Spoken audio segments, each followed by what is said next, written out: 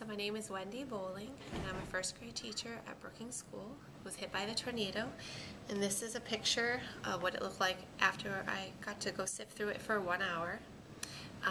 Pretty much all the windows, including the frames, were blown out of both sides of the classroom. It was a corner classroom, so it looked like everything ripped the whiteboards off and either went out the windows or into the corner. It was a big heap.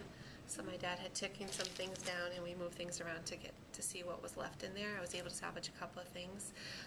There was a chair that someone had painted for me, one of my paras, a few years ago, and I couldn't believe that came out of the bottom of the pile unharmed. So I cleaned it up, and we're using it here at Boland.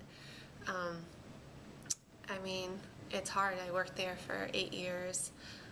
My whole teaching career was there. I was there from 7 to 5 sometimes. I think I spent more time in my classroom than I did in my house. So even though my home wasn't affected, that was my home away from home. So I do feel like I lost everything in that sense.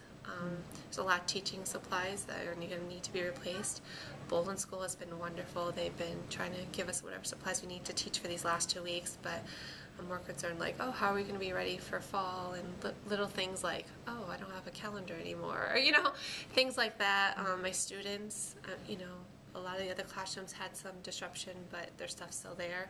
So they're kind of in this state of, how come we don't have our science projects or our math workbooks and their belongings, their writing folders. So that's where I see that they're struggling and they miss school.